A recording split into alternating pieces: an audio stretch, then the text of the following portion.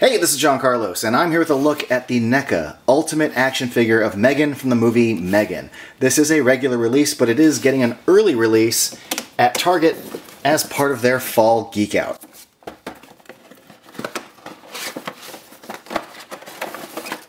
You know, right out of the packaging, the first thing I notice is like how easy this is for NECA to make a figure of, like just by design.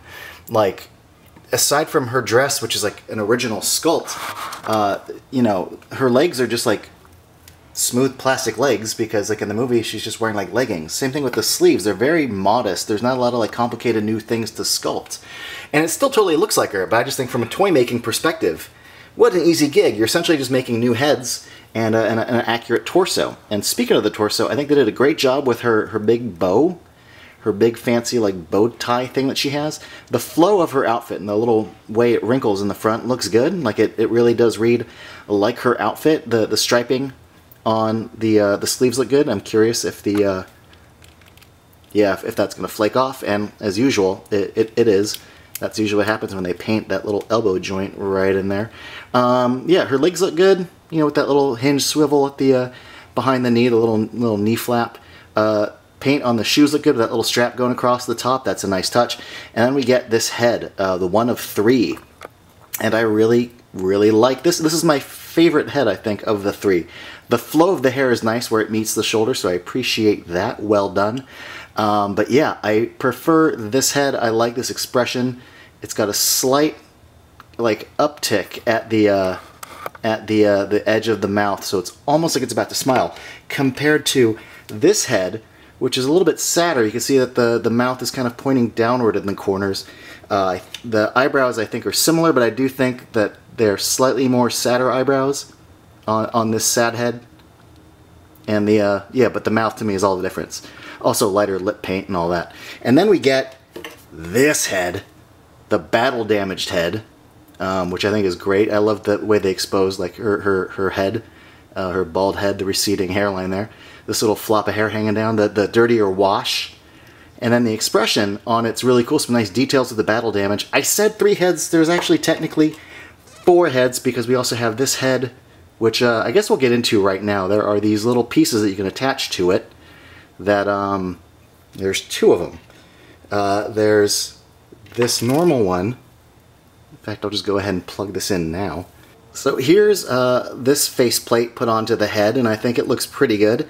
And then there's this other one that fits on the same way, but it's got like little like googly eyes, and there's a little more texture, a little more damage to it. I don't recall seeing this really in the movie. In the big end fight, her face mask gets pulled off, and then very quickly this panel gets pulled off. So granted, it goes by so quick, I don't really remember it being all googly-eyed, though. If anyone in the comments knows if there's another scene that I don't recall where she has those googly eyes, yeah, let me know. Also, here's an accessory. She comes with a little screwdriver, so you can stab her in the face just like the end of the movie. And while I'm thinking of this head, which is neat that they included this head, another little detail that I like, unlike, say, this head, which has just a normal neck, the battle-damaged one does have an exposed little green section here with some little mechanical gack. That's a nice touch. That's a nice detail. It does mirror this little mechanical gack. Besides the screwdriver, those faceplates, and those heads, we have a bunch of other accessories, including this hammer, this nail gun, which actually has a lot of detail to the sculpt and paint, so I do think this is a pretty neat accessory. We get 2 of the paper cutter blades, a clean one and a used one. And I like that they included both. I think that looks awesome. Lastly, we have several hands, including this right hand, which is identical to the right hand that the figure already comes with. So I feel like that's kind of pointless. Then we get a bunch of other right grip hands. So many right grip hands. There's this rounded one and then a slightly tighter one. We have very similar looking ones. They're almost like gun grip. This one's got the index and middle finger a little closer together. This one's slightly tighter. And we have one left grip hand as well. So here she is rocking the nail gun with the wider of the 2 kind of gun grip hands. This other one with the index finger and the middle finger kind of closer together isn't wide enough to grip the nail gun. Here she is with the sadder head and rocking the hammer, and I gotta say, it's worth pointing out that because of the sculpt of her hair, it does really limit how much you can put her head in either direction. Here she is with the battle damage head and the paper cutter blade. One thing I do want to point out is that my elbow joints were pretty stiff. Like, I can get it to move now into a swivel, but at first I thought, like, do these elbow joints even swivel? That's how tight they were. But I do like the actual swivel. It does help get her into some better poses. One extra thing that I appreciate is all the wrist joints hinge up and down, not side to side. I think that works better when it comes to like weapons on toys. Also, the range of motion at the shoulder isn't something I've really played a whole lot with, but I do appreciate that the shoulders do hinge outward quite a bit. Upward, not outward. Actually, the grip hands move up and down, and the flat hands move side to side. And I think that's to get her in one particular pose. And that's this dance pose, which is kind of hard to achieve with a single knee joint. Like, a double knee joint would really support getting her leg all the way back like it goes in the movie. But there is at least the top of the leg joint that you can get the leg to go up to about there. But great googly moogly, is it impossible to get this figure to hold this pose. And that's just because of the balance. Like, even if you get this figure to lean forward against the wall, there's just too much weight going to the left. And if you throw the balance off to the right, then it doesn't really look like the dance pose anymore. And even tipping it over to the right, there just isn't a sweet spot that I can find to do that.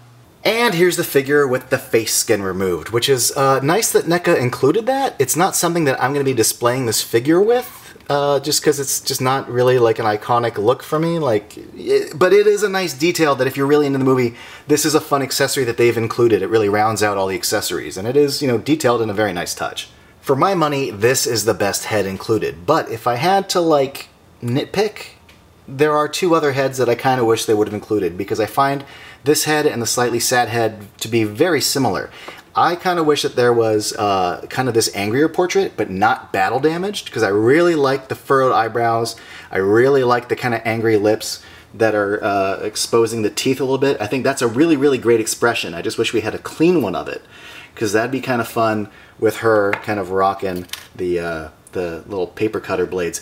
Another head that I wish they would included was just kind of a neutral head, like a neutral expression where it's not frowning and it's not totally kind of got the little smile in the corner, but she kind of rocks a neutral face a lot in the movie, and it's very effective.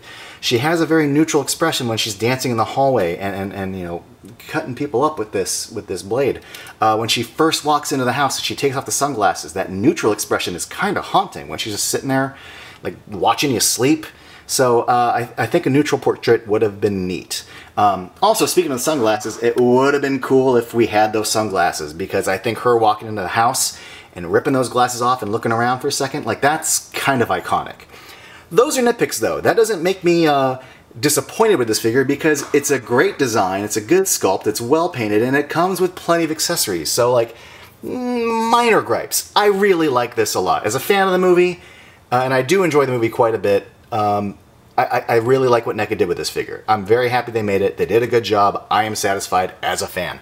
Thanks for watching, everybody. Let me know in the comments below what you think of this figure, and if you want to be up to date with all my latest reviews, be sure to click subscribe.